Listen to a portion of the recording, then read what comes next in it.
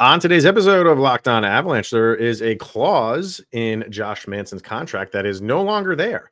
So if the Avalanche wanted to move him for some cap relief, they could. But will they? Let's talk about it. New episode of Locked On Avalanche coming at you.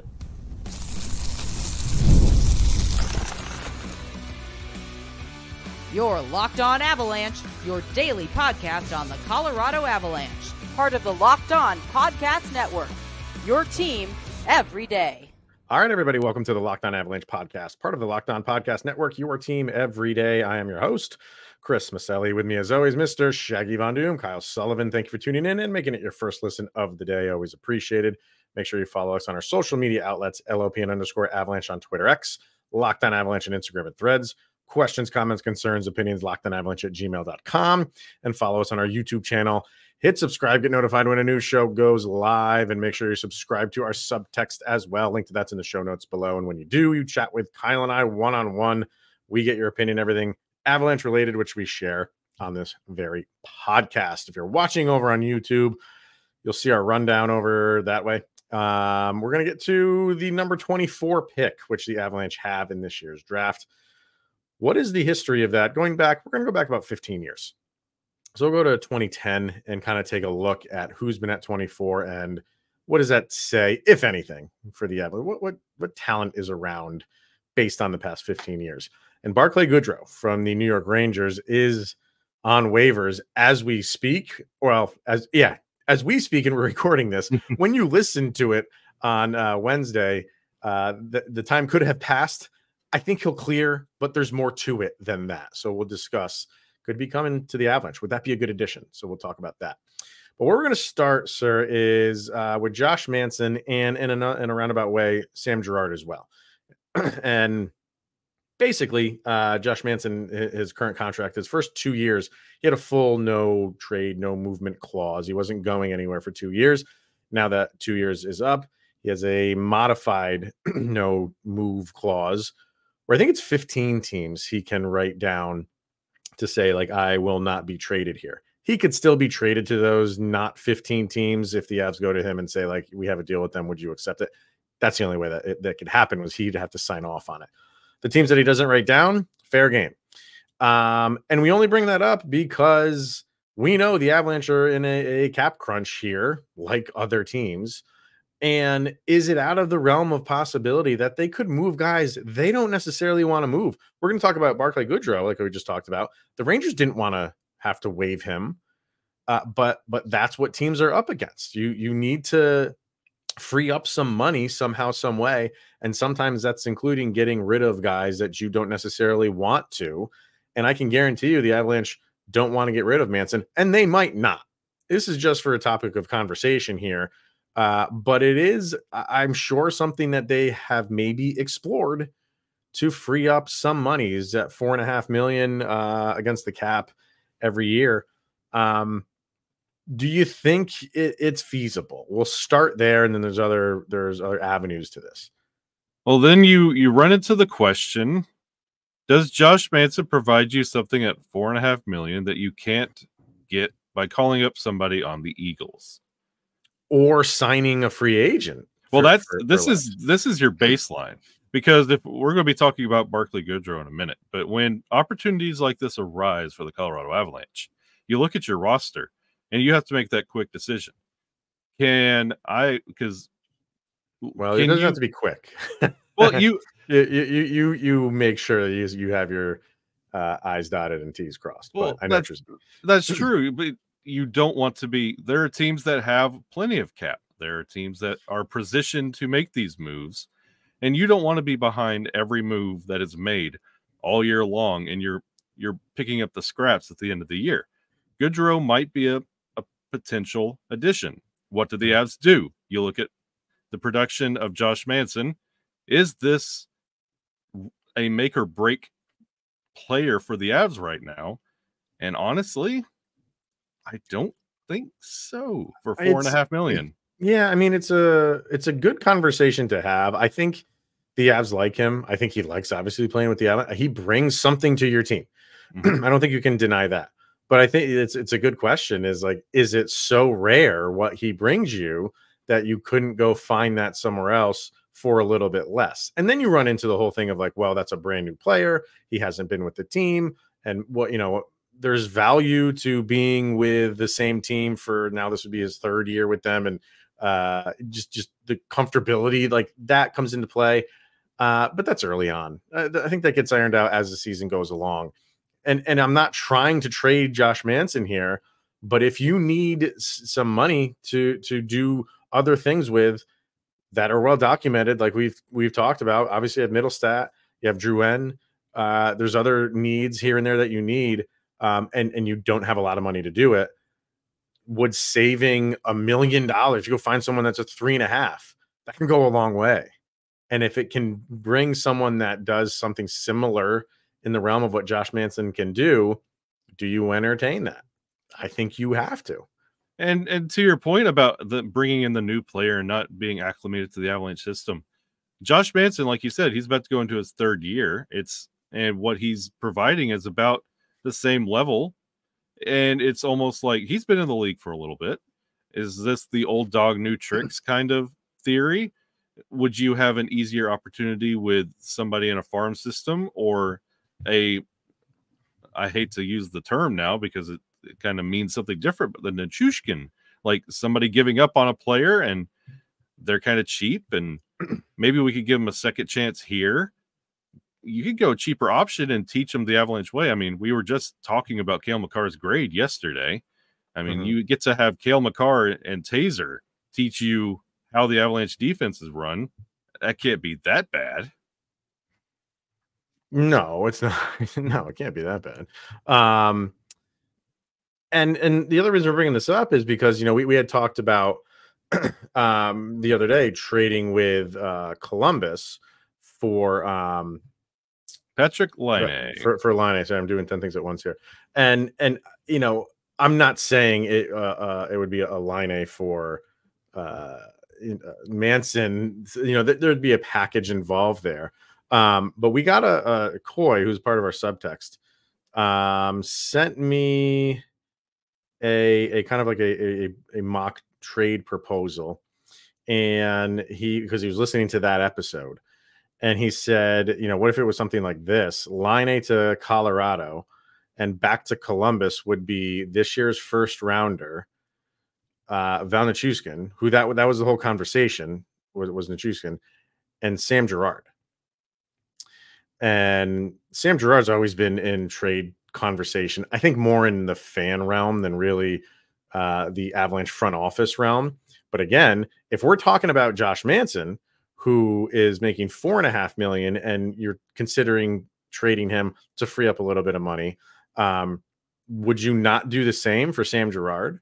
And Sammy, now, like he has a modified no trade clause as well. And I don't know how many teams are on that. I'm trying to find it as we're talking, but it's not a full that I can see. So his is probably, I'm trying to see. No, it doesn't say, but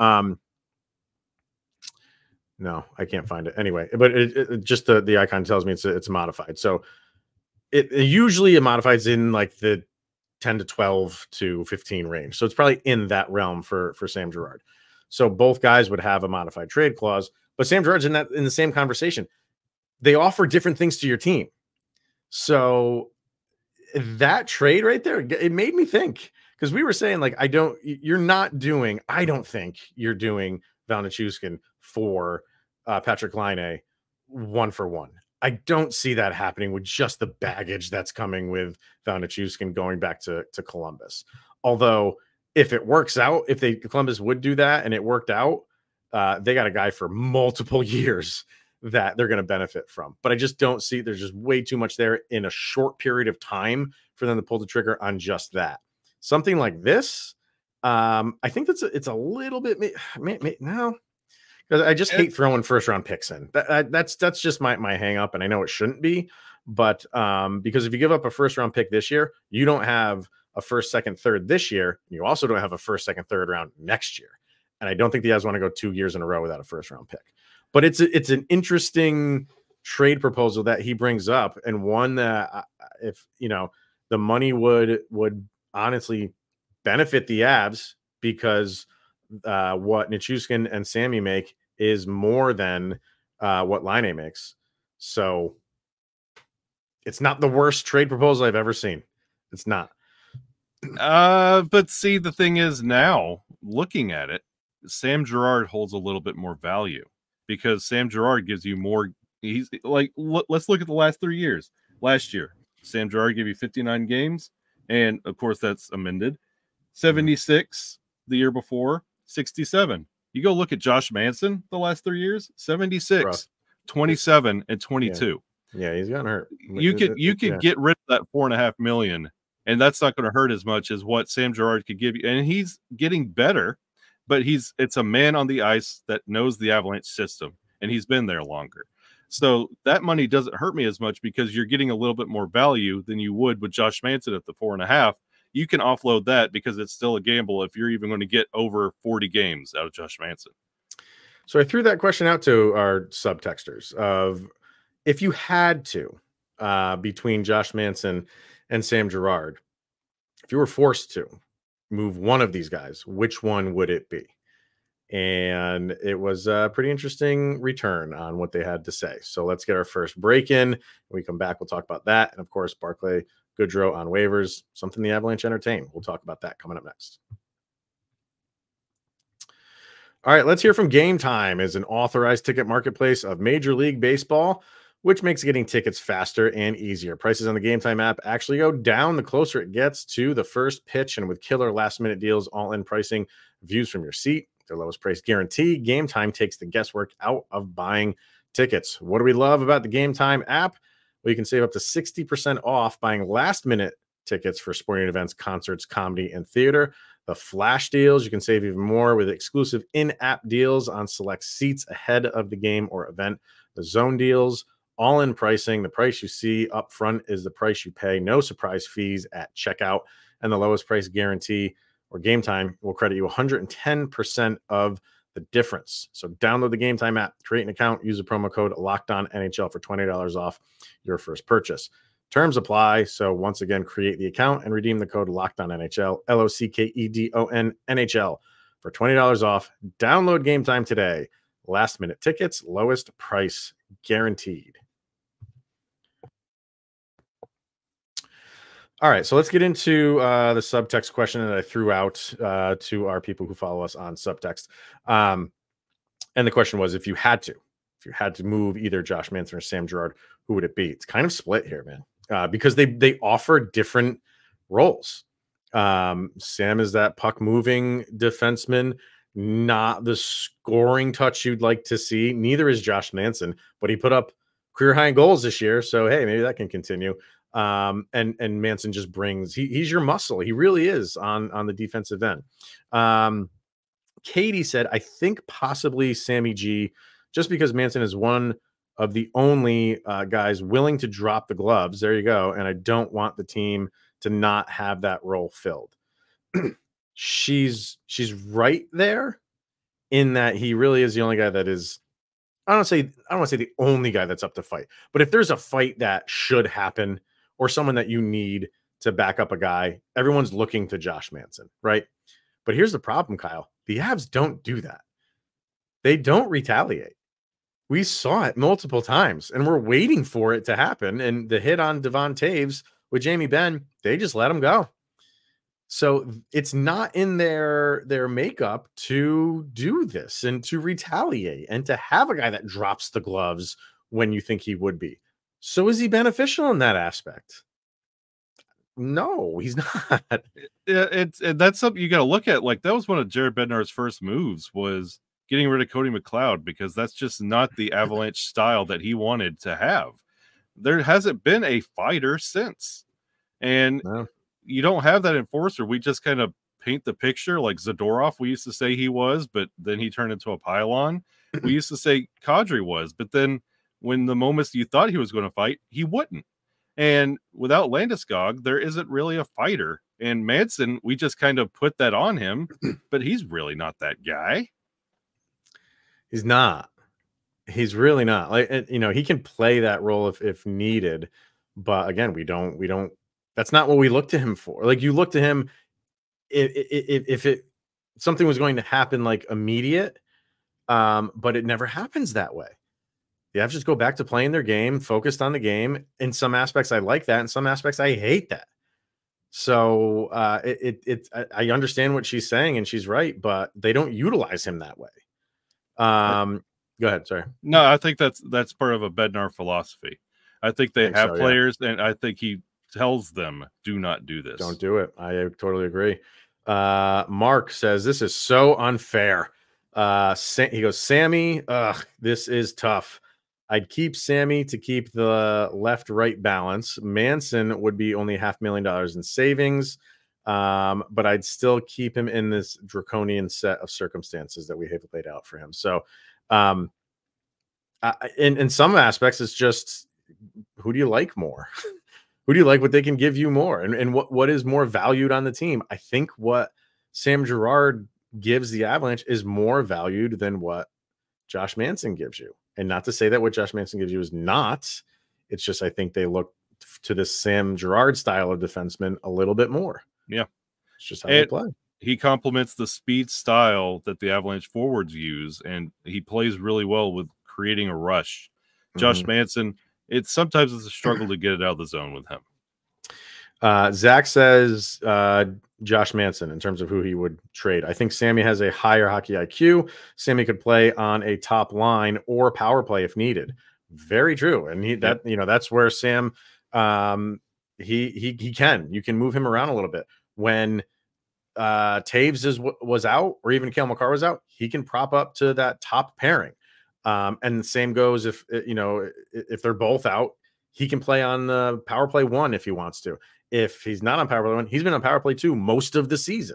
So he gives you that kind of free reign to really move him around and use him where he's needed. That's a good point. And see, that's a great point right there. What makes you feel better, 25 minutes of Manson or 25 minutes of Girard?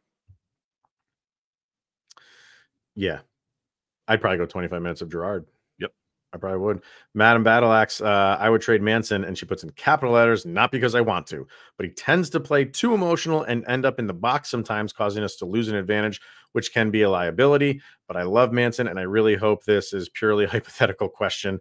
And she also said she's not a Bronco fan, but she loved the blue. And I think, I still don't, but thank you, Madam Battleaxe. That's a good point. I mean, Manson does play a little bit aggressive. That's his style. And how we're talking is you can bring in someone that's a little bit cheaper, but they would still play that way. So you're probably going to replace him with a guy who still has penalty issues, I would assume. Yeah, it's hard to have this question off the season that Manson had, where there were multiple games where multiple penalties from Manson were occurred in that game. So yeah, you kind of look at that kind of, And Vargar says that's a tough decision. I thought Manson put the final touches on the defense in 2022. He was amazing in that run, but has fallen off since. I love Sammy G as a person and in the locker room. He's a good puck mover, but he does get exposed in the playoffs because of lack of size. Answer, I trade both of them. I don't love either.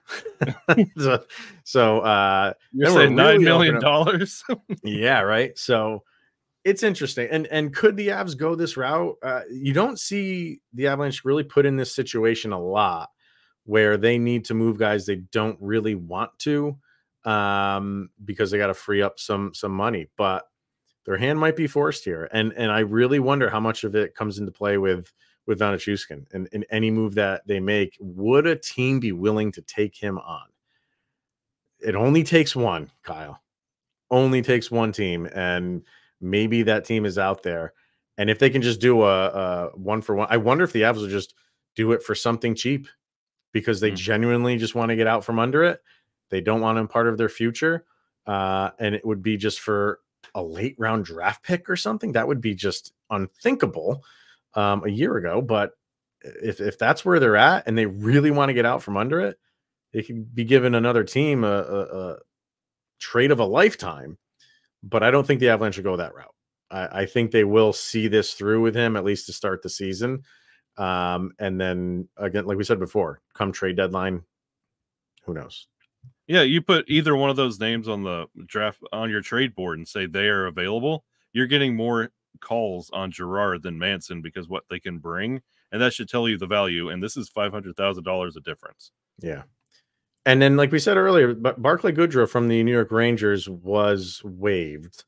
You would expect he would clear. And if he does, then the Rangers have some options on what to do with him. One way or another, they're going to get rid of him. They're either going to buy him out or trade him. I don't think this was not a move to, you don't put a guy on waivers now just to clear and then say, yeah, well, we tried. Not right now. And it's clear the Rangers need some cap space. So I believe he's going to clear just because his cap number just doesn't make sense for his production right now, which was over 3.1, I believe it was, right? I think so. So if that's not the number, you can cut that down a little bit and get a really good, solid depth guy who's got a veteran presence, especially in the playoffs. He's been there, played in Stanley Cups, won Stanley Cups.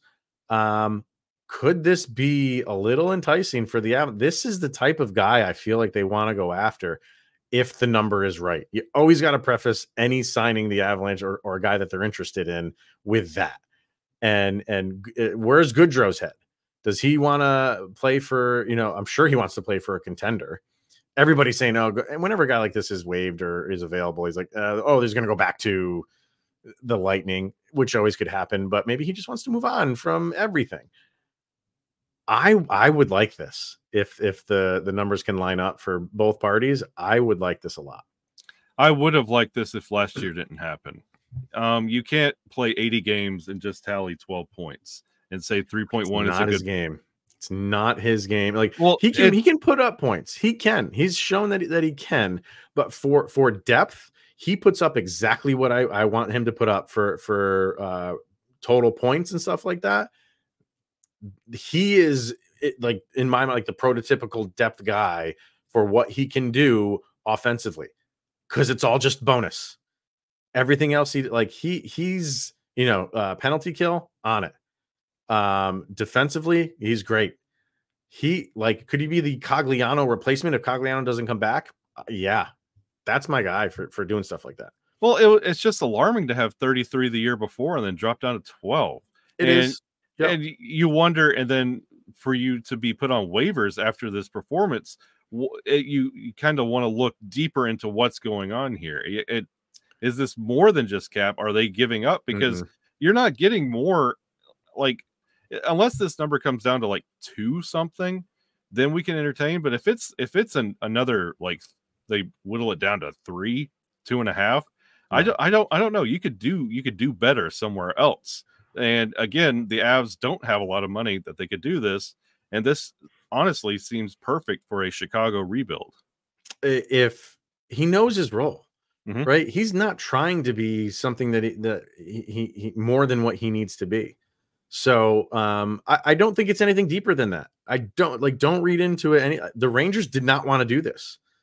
And this was a contract that they gave him that he's currently playing on. It wasn't like they inherited this contract when they traded for him or something like that. No, like this, they signed him and this is the deal that they gave him.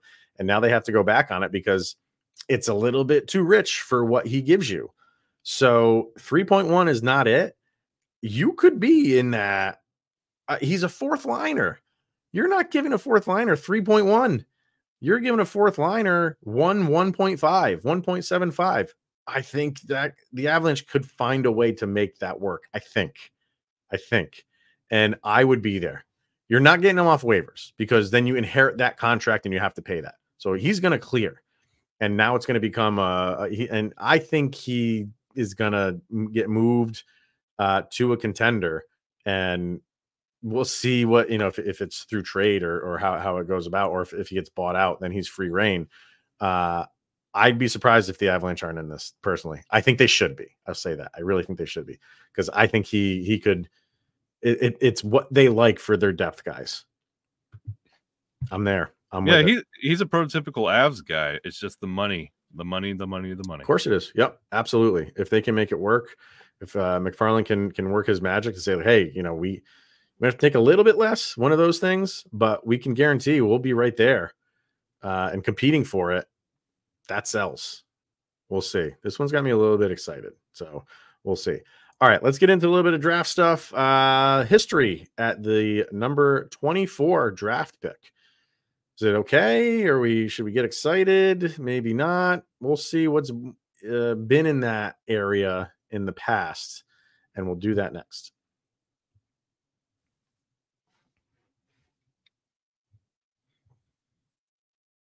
Okay, so the draft is not that far away, right around the corner, sir. And Avs have the number 24 draft pick. And after that, they don't pick to the 4th round.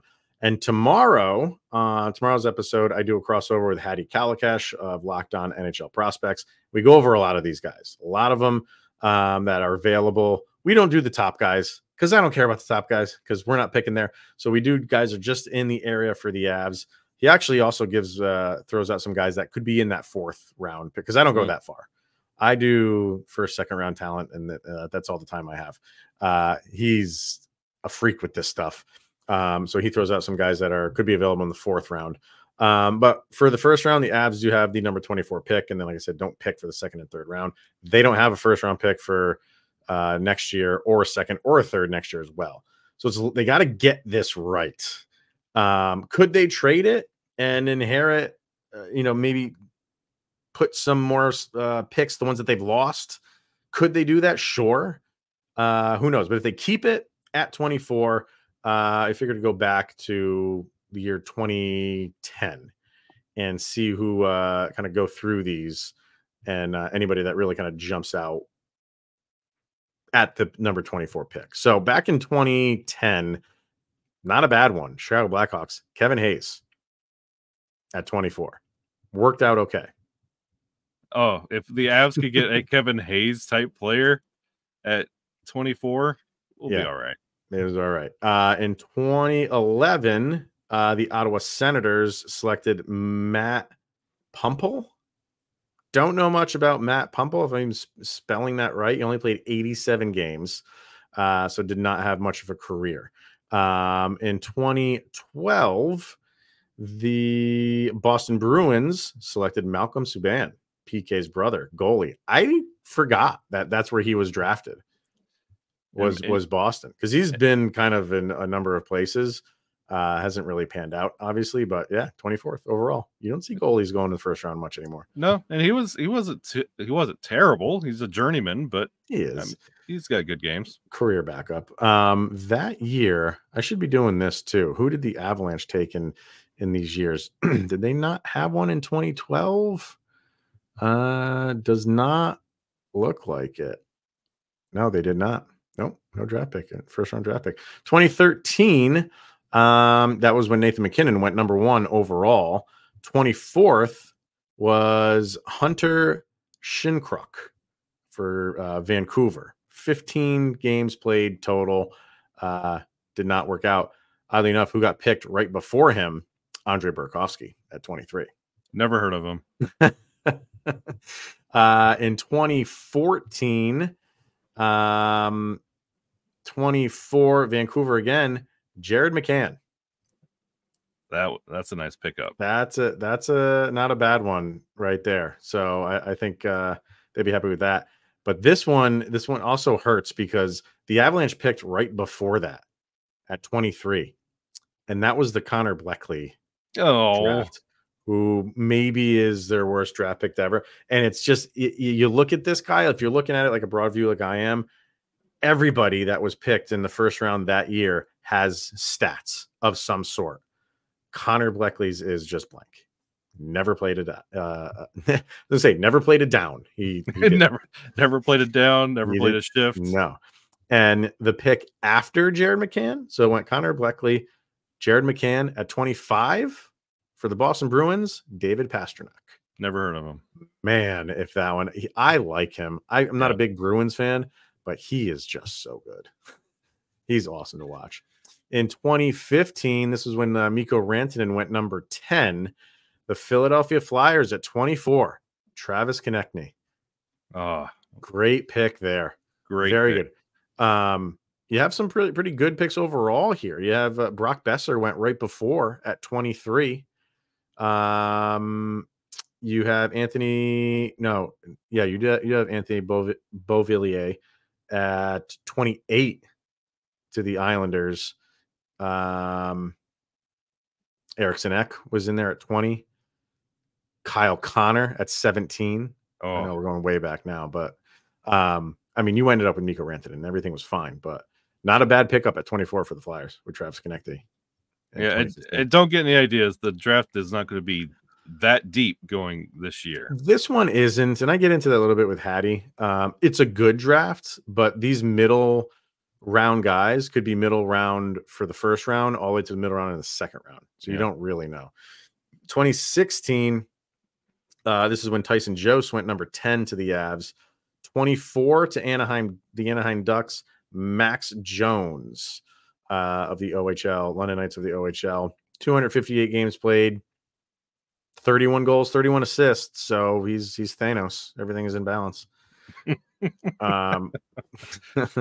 But doesn't really jump off the page at you. In 2017, 24, you have the Winnipeg Jets, Christian, I cannot pronounce that, Vesalainen. Vesalainen. Yeah, maybe Vesalainen.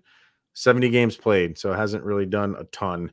That was a Nico Hischier. That was a Cale Makar draft, actually, in 2017, so we did just fine there. 2018, this was the Martin Kaut draft, where the Avalanche picked 16. The Minnesota Wild picked Philip Johansson, who has not played a down. Nope. So not much there. I'm trying to think who's around there. Let's see. That's Keandre Miller went 22 to the Rangers. Rasmus Sandin to the Maple Leafs at 29. That's really it. So talent stopped at 24 is what you're saying. Yeah, pretty much. That's a rough draft right there. Wow. 2019 is the Bowen Byram draft, where they went number 4. Nashville Predators select Philip Tomasino, who not bad. Where is he right now? Yeah. Is he still with them or no? I don't think so. Why do I feel like he got traded recently? Maybe just look that up really quick. Why 140. Why do I feel like he's in Ottawa? No, I don't know why that's not jumping out at me, but who knows? 2020. What do we got here? Avalanche actually picked 25 in this draft, where they took Justin Barron, who they have actually since traded. 24 was Connor Zary, who I really liked in that draft. That's kind of who I was hoping the Avalanche would grab, and he went the pick before at 24. So that one hurt a little bit. Yeah. Tomasino's still in Nashville. Is he still in Nashville? Okay. Why do I feel like I could get traded for some reason? But okay. 2021, we have 24. The Florida Panthers took Mackie Samo. Man, I don't know. Samoskevich. He's played 7 games so far from the USHL. Not a ton there. The pick before that, Dallas Stars took Wyatt Johnston. Talent not a bad one. 23. This was the one where the Avs took Oscar Olausen at 28. So still waiting for him to kind of make it. And that's another thing Hattie and I get into. Yeah. In 2022 is Oscar Olausen. We do talk about Oscar Olausen. 2022, 24, Minnesota Wild took Danily Yurov, who has not played. And a lot of these guys in this draft right here have not played yet. So they're still waiting for guys in this draft to kind of make their mark. Did the Avs have one this year? And if you haven't played for the Wild yet, that's interesting. Yeah. They'll take anybody on the cheap. There's a couple guys in here in the Wild at 24 who have not played or have played very minimal. So if the Wild are picking at 24, it might not go well for them for future years. And then let's see. Last year for the Nashville Predators was Tanner Molendyk, who has not played yet. But I remember doing kind of some research on him. And I think a lot's expected of him. I don't know where he's at right now in his he's probably in in Milwaukee WHL right now. Oh, what's that? I said it'd be nice if he was in Milwaukee right now. Yeah. But obviously last year the Avs went Callum Ritchie and Mikhail Gulyayev. So it's tough. It's like hit or miss at 24, and that's really the history of that pick. Do you have the list up of guys before that? Because I know Daniel Briere was 24. Yeah, you had, but go ahead. TJ Oshie in 05, yeah. Alexander Steen in 02. Mm-hmm. Like you got names, but then it's feast or famine at the 24 spot. Then like you're covering with the recent ones, you're not going to see this pay off for another couple years. So this is possibly going to pay off in the future, but then of course we could be doing this episode in 5 more years and saying, boy, what were we doing with the 24th pick? There's didn't play it down. You just don't know. It's I don't want to say it's boom or bust, but they're definitely not. It's not a definite home run at 24. So we'll see where they go. But tune in for tomorrow's episode because Hattie and I get into a number of prospects. Our pick, we made our pick. We talk about that if he's in agreement with it, and a lot of other stuff. So it was a really fun episode, and that will be out on Thursday. So make sure to tune in to that one. But for this one, that's going to wrap it up for today, everybody. So thank you for tuning in and making it your first listen of the day. That one is always appreciated. For Mr. Shaggy Von Doom, Kyle Sullivan, I am Chris Maselli. This is the Locked On Avalanche podcast, and we'll see you guys tomorrow.